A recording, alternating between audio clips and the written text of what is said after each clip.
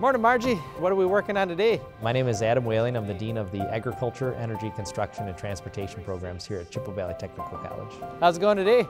Now, does that Bluetooth talk to the car, or do you got to plug it in? Never a dull moment in class here, is there? Oh, yeah. Every day I try to go through the shops, no matter be here in the Transportation Center, over in the Energy Center, and walk through and just make sure that the instructors know I'm around and here and visible. How's it going today? Students, they can also see who their biggest advocate is in the college. Are you pretty far along in the class? You know what you're doing, or are you still trying to figure it out here? I'm doing pretty good. For me and my job, we're always looking at things with a lens of safety. How do we improve safety? Safety is always on my mind.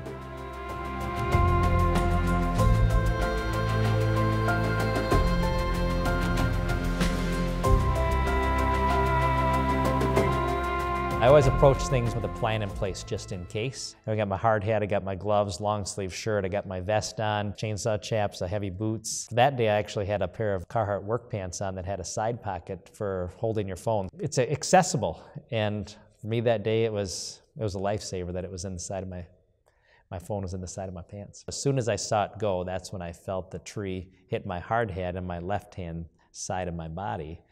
And just like that, in an instant, I was on the ground. I had the log laying across my chest, and I just, in an awkward position, knew I was dialing 911, put it on speakerphone, and I set the phone right on the tree that was right above my chest, right next to my face. And I talked through with the 911 dispatcher. Well, I was doing some honey-do lists around the house, and call come on over the pager. Individual needed assistance from a tree fall. I jumped in the car and code 1, light sirens, raced to the scene. I got there shortly after the deputy. When Deputy Schlewitz showed up, he immediately sprinted up the hill. Grabbed his chainsaw and just out of instinct immediately asked him, like, hey, does your chainsaw work? He said, does your saw work? And before I even heard him say anything, I reached down and started it up. And he told me, he said, I didn't even hear the answer, Adam. He said, instinct kicked in, and I just went ahead and started cutting. He fired up the saw, and it was roaring in an instant. Found the safest spot that I could that was within a distance from him, so I know I wouldn't harm him with the chainsaw, and started cutting through. I got out of the car and started up the hill, and he seen me and hollered, hurry, need help up here. I need some help up here! I didn't see anybody, and until I got real close and seen Adam's feet, and then his head sticking out of the other side, that's really when it hit me that, this is serious. 537 Connie, we got him out.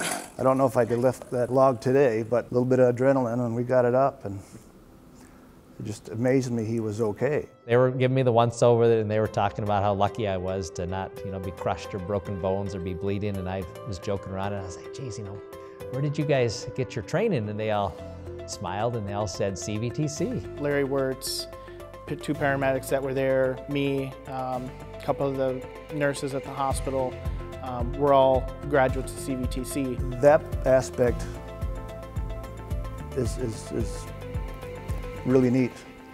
I am actually helping the people in my community. It feels good. I can look back and say, I'm literally still applying everything that I learned in school to the job I'm doing today.